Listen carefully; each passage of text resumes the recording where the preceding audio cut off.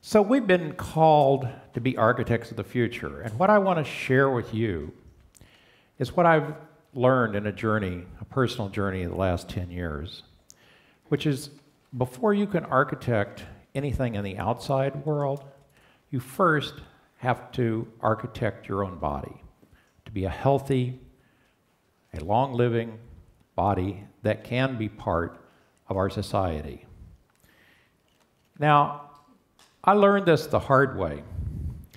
I was 20 years in the Midwest until about 2000, and I lived like a normal American. I have to say my favorite special treat was deep fried donuts covered with sugar. And as for many Americans, what you see there is the way I looked when I got through my 40s, and I got here to SanDiego. I looked around, and all of these fit people who were health conscious were everywhere. In the Midwest, I looked just like everybody else. And I thought, oh no, if I don't get with the program, they're going to send me back. So I spent 10 years diving into what makes me, what makes you the person you are. Now, as I did that, I found out that I was a part of a national and now global phenomenon called the obesity epidemic. And here's our country as it looked like just 15 years ago. And those colors are the percent of the population that's obese. And you can see that in '95, which was already 15 years into the beginnings of this epidemic, there were upwards of 20% in some states that were obese. And yet now, there's no states that have only 20% of their population obese. And in fact, the Center for Disease Control says that by 2030, when you're 30 years old, there will be a dozen states that are 60% of their population obese. Now, this is a public health emergency, probably one of the most important in the history of this country. And, you know, I tried to understand. I've been a scientist all my life, but I'd never turned my brain on my insides. I knew more about the surface of Mars than I knew about the inside of my own body. Now, what's that about? I mean, how is it that you, as very intelligent high school kids, can get to this point and not have a detailed knowledge of the insides of you and how your body works? There's something really wrong going on here. And when I looked at this, I said, this has been going on for 40 years. What is happening? There must be something in the water, right? There's something in the environment. What could be so universal? And the answer is what you eat and drink. Because as I began to just get 101 about your body's biochemistry, you learn that food is made of proteins and carbohydrates and fat. But only carbohydrates and what we call fast carbohydrates make you fat. And yet, we eat them all the time. And so I began to realize there was something very wrong here. Sugar, in particular, has no nutritional value. All it does is spike what's called your glucose insulin system, which is the system that ultimately determines whether you take food and it goes in your fat cells or you burn that food and make energy.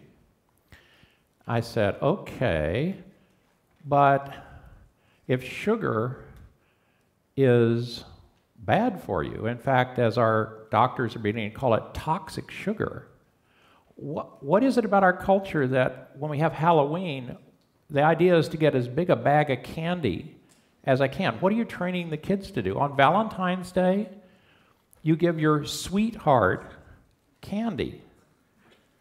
What's that about? Right? I mean, there's something going on here. We are basically trapped in a culture that is trying to sell us things that ruin our bodies. And you know, when people are advertising, they're after your money. They're not your friends. They're not telling you the truth. They're just trying to keep you addicted to a substance that this world makes a huge amount of money off of. And I found that, you know, as I got into this, I said, am I crazy or is the world crazy? And I decided to take a chance that maybe I wasn't crazy. And I started reading and I started learning about what your biochemistry is. And what you find is your body is a very special thing that if you put in the right things, you're healthy. If you put in the wrong things, you're not. I mean, like, you wouldn't put water in your gas tank because gasoline is too expensive. It would ruin the car. You know that. But you put stuff in your body all the time that ruins you. And when, you know, the thing that really gets me angry is where in this face of 40 years of this, where are the public health officials?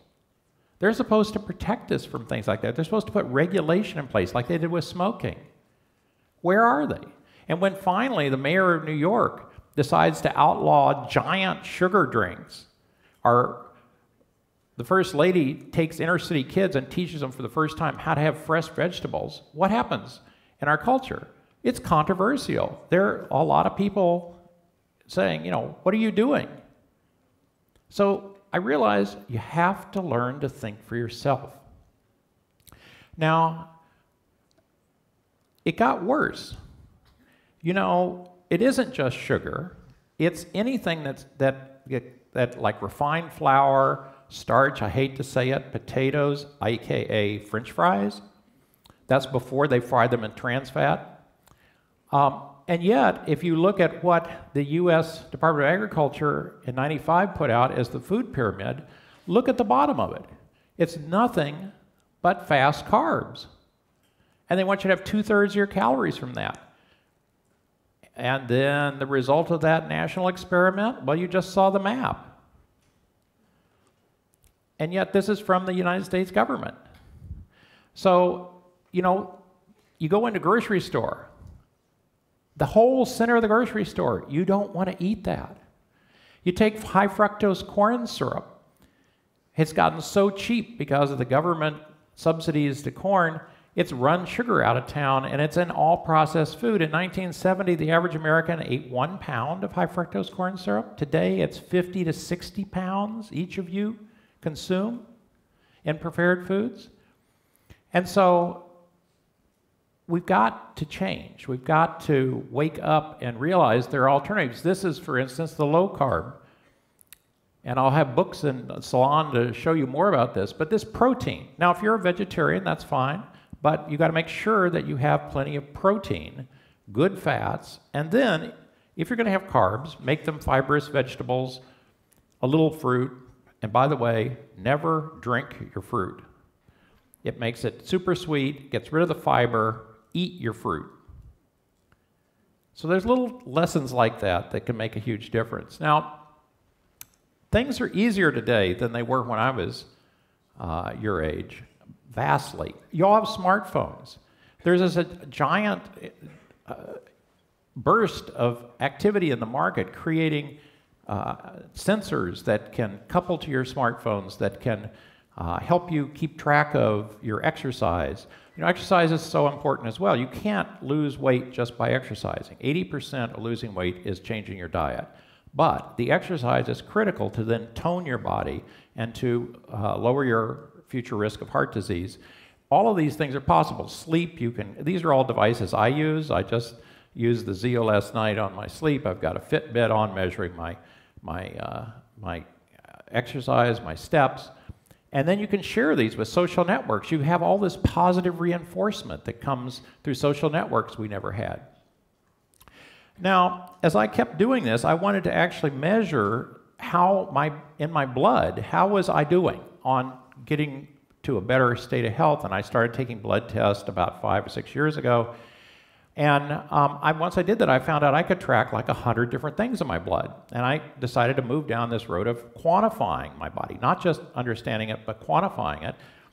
It was great. I found out I had really reduced a lot of the bad things that I had been inducing from fat. And yet I found something, and we'll get back to this in a second, that I hadn't expected. I found that there was inflammation in my body that was 5 times the upper limit, and then 10 times the upper limit, and then 15 times the upper limit.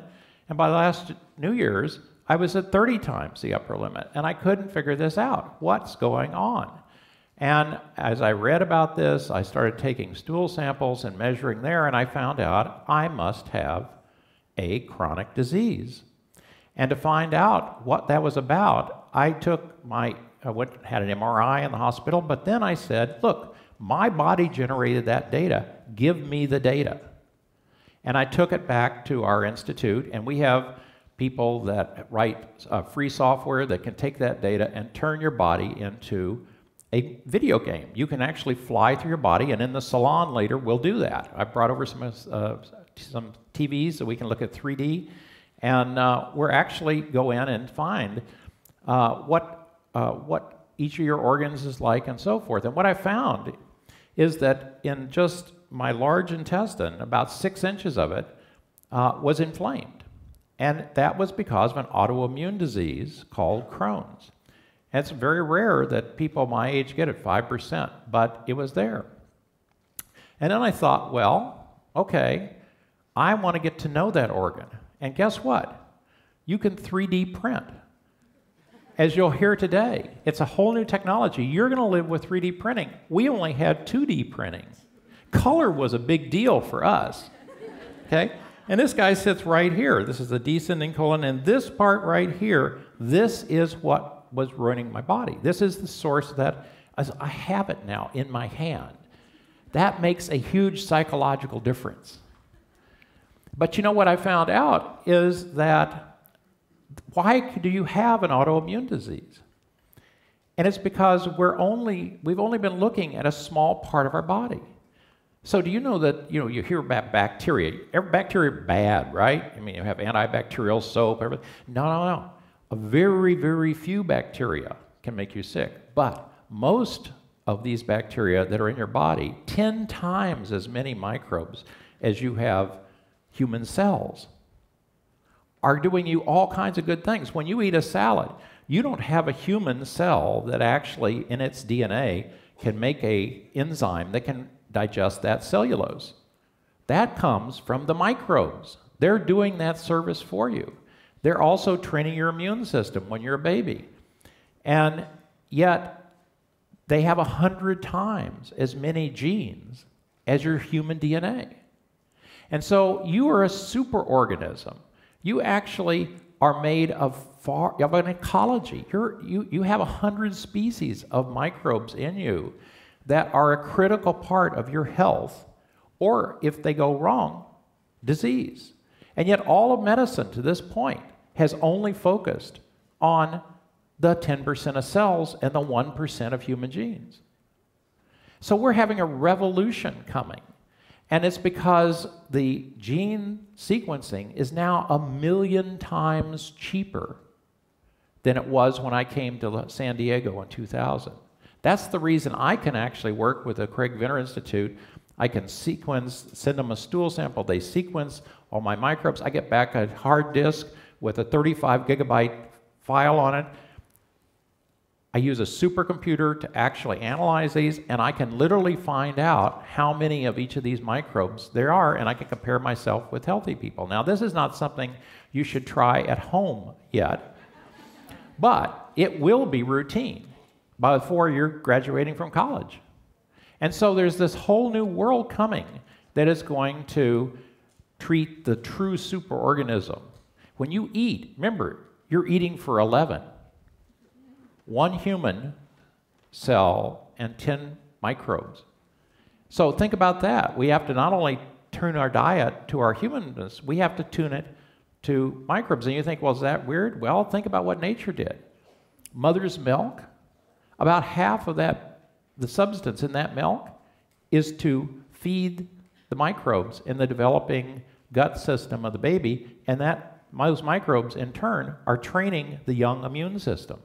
Now, since we didn't know about this, there's all kinds of things we've done, like antibiotics, overuse of antibiotics. You wipe out everything, the good bacteria as well as the bad. Autoimmune diseases are at the boundary of the interaction of the microbes and your human immune system. And so we've got a lot of things to rethink. Now, why is this possible in your time? You are living at the only time in human history, in your next 5 to 10 years, in which this ongoing exponential decrease in the cost of digital technology is going to transform healthcare, it's going to transform medicine, it's going to give you the tools you need to be the CEO of your own body. You can tune it to exactly the way you want it to be. You can share that with your friends. So this is the new world you are going in. Now, I'm an old guy.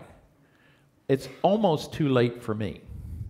But if we're going to have a future, is it going to be that that map just keeps getting worse? Is the CDC right that we're going to end up with, by the time you're 30, a third of our population with type 2 diabetes? Or are you going to become the architects of your own body? Are you going to think, turn brain on, and look inward and find out what you need? What's your user manual? What do you put in the oil tank? What do you put in the gas tank? Your own body. And every time that you take a drink, every time that you take a bite, you are constructing your body and its future. That choice is up to you.